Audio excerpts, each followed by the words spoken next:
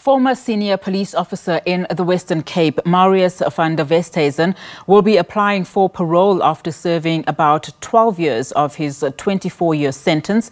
Marius van der Westhuizen was the acting station commissioner at the Claremont Police Station in the Cape Peninsula when he shot and killed his 3 children, aged 21 months, 5 and 16 years, to punish his wife for not listening to him.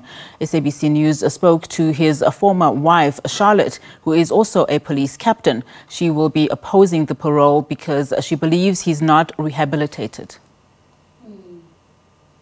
Charlotte van der Westhuizen fears for her life and those of her close family. She believes her former husband has not been properly rehabilitated. He blamed everyone, including her and the whole police management, for his actions because his wife would not listen to him. That night he said, "You must make a choice, me or the job." And then I told him, it's not a matter of a choice. You are my husband, this is my job, this is also responsibilities that I have.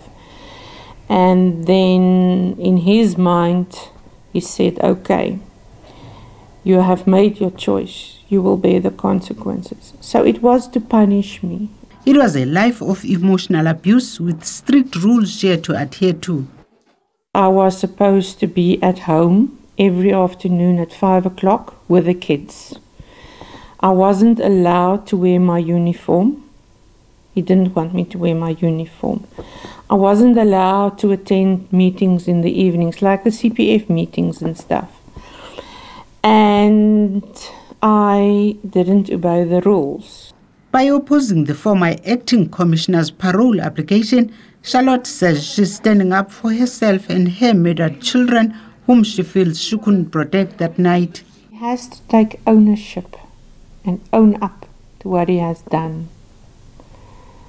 I still don't think he has owned up to what he has done, because according to him, it's still the police's fault. It's still my fault. It's everybody else's fault except his own.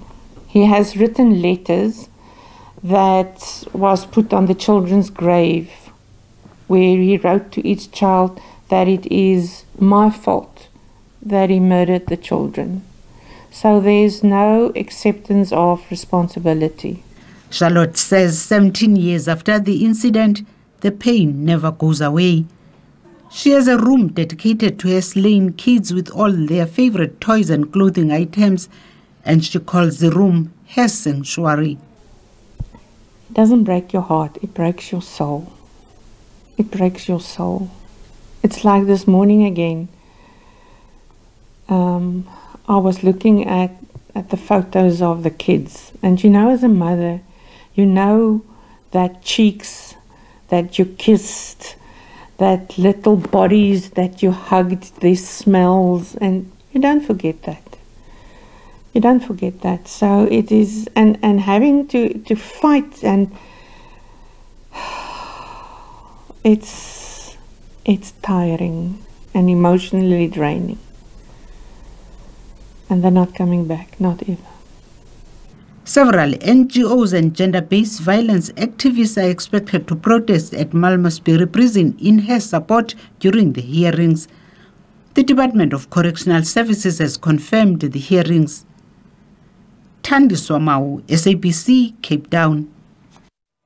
All right, on this, we are now joined via video link by research specialist in gender-based violence at University of Johannesburg, Lisa Vetten. Lisa, thank you so much for your time this afternoon. What perhaps makes this crime even more devastating is that, you know, the fact that Marius van der Westhuizen was a senior member of the SAPS and the acting station commissioner at the time of, the crime. And he was supposed to be a person who caretakes over GBV victims. I mean, how likely, just listening to that report we've just heard, is he to receive parole given his wife's insistence that he is not rehabilitated? All right, it seems that Lisa is frozen at the moment. Her video link is frozen, but we'll see if we can try and get her back as soon as possible on that case as we continue.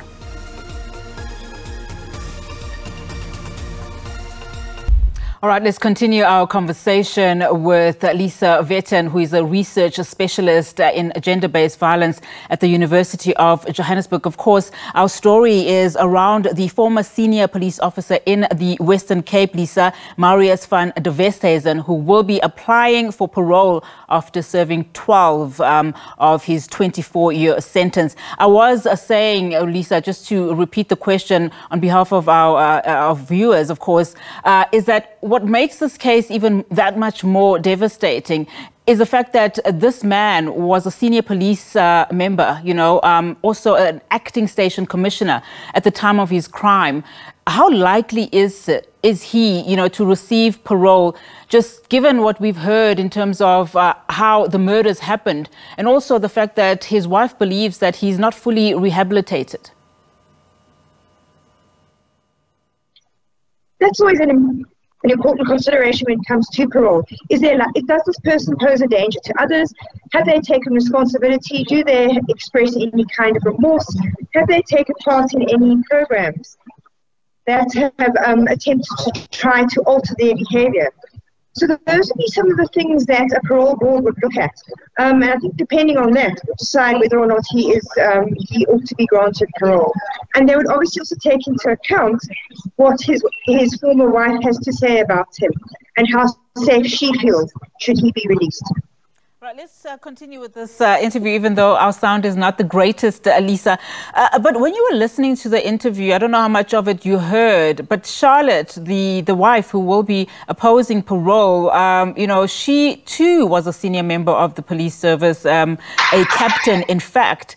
I mean, she tells of, telltale signs that we know in as far as GBV is concerned. In fact, I will read this. Moments before he pulled the trigger, in terms of killing his kids, he gave Charlotte an ultimatum to choose between her job or him and their family. And when she answered that she could not decide, he then started killing his children one by one. It just goes to show just how prevalent GBV is. Yes, and I mean, I think the fact that he chose to kill the children is an act of real malice. And because leaving her alive and an act of real punishment as well. For her to remain alive, to think of what had happened to children. It's a very calculated act to make her feel guilty and responsible. It was a deeply, deeply malicious and malevolent act as acts of gender-based violence go. I mean, I think there's a broader question here that we need to be asking, which is about looking at acts of gender violence by the police. I think last year we've seen that 122 police officers were reported for rape. And in the 6-month period between September last year and March this year, there were about 186 reported for domestic violence. The concern in that case is that probably less than half that had their firearms removed. And I think this is an issue we need to look at more broadly in terms of what contributes or enables. So it isn't cause, but it enables the facility with which a crime like this can happen. And that's the military is allowing police officers to keep their firearms when they've displayed signs of violence or abuse or are a threat in any way. All right, Lisa, thank you so much for your time. Let's leave it there for now. Unfortunately, that sound not getting much better. But that was Lisa Vetten, research specialist in gender-based violence at the University of Johannesburg. Of course, weighing in on this story where the former senior police officer in the Western Cape will be applying for parole after serving just 12 years of the 24-year sentence after killing 3 of his children.